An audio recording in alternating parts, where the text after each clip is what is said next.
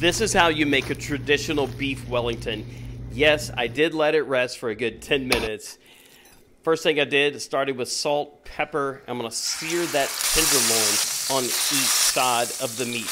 Then we're gonna put it in the refrigerator for about 15 minutes. But before we do, we're gonna coat it with some Dijon mustard. We're gonna get some mushrooms, put those in a food processor with salt, pepper, garlic. And then we're gonna add in some chestnuts for added flavor. Then we're gonna cook the moisture out in a saute pan, add some fresh thyme, lay out some prosciutto, that mushroom mixture that's got all of the moisture out, then that cooled off tenderloin, wrap it up in saran wrap or plastic wrap, put it back in the fridge, pull it out, then we're gonna wrap it in our pastry, and I'm using a little water to seal the edges, put that back in the fridge for another 20 minutes, paint it with egg wash, then we're gonna fancy it up with a little chefy trick here, then we're gonna bake it off until the internal temperature reaches 125 and let it rest for a good 10 minutes.